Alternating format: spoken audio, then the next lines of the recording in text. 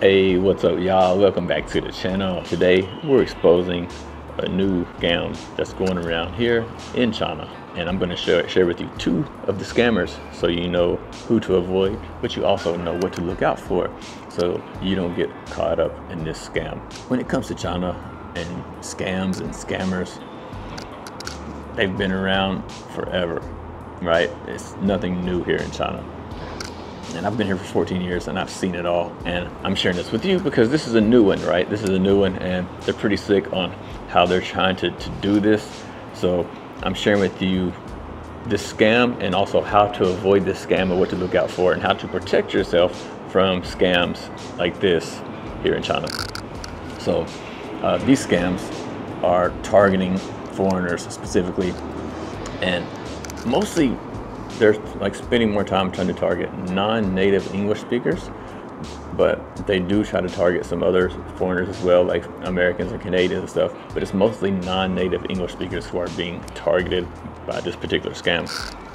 So this is basically what they're doing. So a person will contact you posing as a job recruiter or like a headhunter or something like that, and they will tell you, okay, we're looking for a teacher, and they'll tell you like all these metrics that look really good on paper.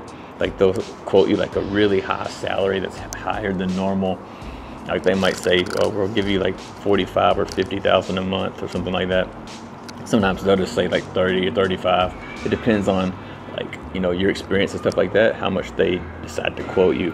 But they'll quote you a high salary, and it'll be in a big city like Shenzhen, Shanghai, Beijing. They'll say you can go work in this city and we'll pay this much money, and then they'll send you these pictures of this really fancy like luxury apartment, and they'll say you can have this apartment for free, it's 5 minutes from the school, and they send you the beautiful pictures and all this and that.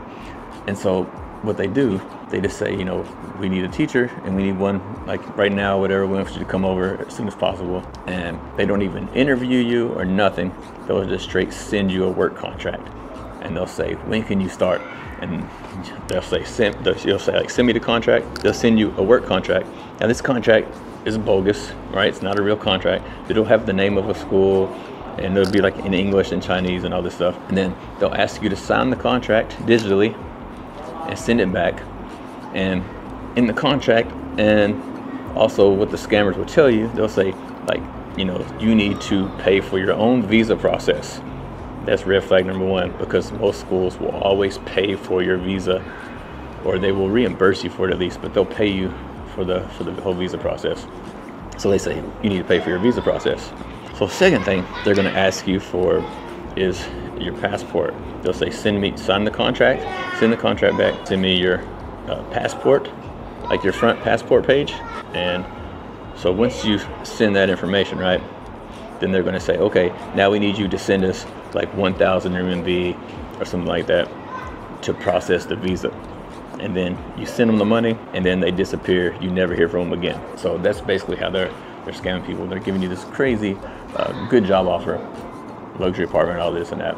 You send them your passport first, right? So your passport has all your information on it, right? It's got your birth date, you know, your country you're born, your full name. It's got your passport number, has everything. They can use that and make fake documents from that, or steal your identity. And then secondly, they take your money, because you got to pay them for this money for this visa fee.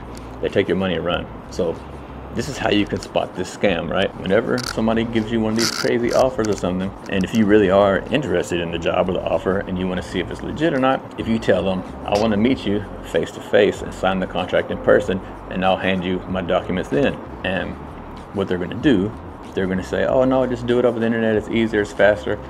And then you can come back and tell them, say, look, I'm going to come over and have a look at the school while I'm there too, so I can, you know, see what's around the school. They'll see, like, you know, what the living situation is like, and you know, check around the neighborhood and stuff like that to make sure is, you know, somewhere I really want to be. And I would love to have a look around the school. And they will not send you the location because they're lying. They'll say, oh, we're out of town right now, we're busy, we can't meet with you.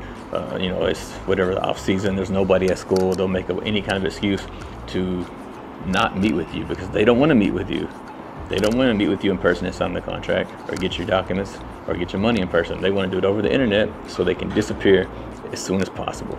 So be on the lookout for this particular scam, and do not send your passport information to any random recruiter over the internet, right? If they need your passport information, you can at least blur it out, blur out the passport number, blur out some important information, but you can let them see your picture, let them see like which country you're from, but blur out your important information until you actually meet them in person to handle the processes, because if not, you'll get your identity stolen and they'll take your money and run. So be aware of this scam.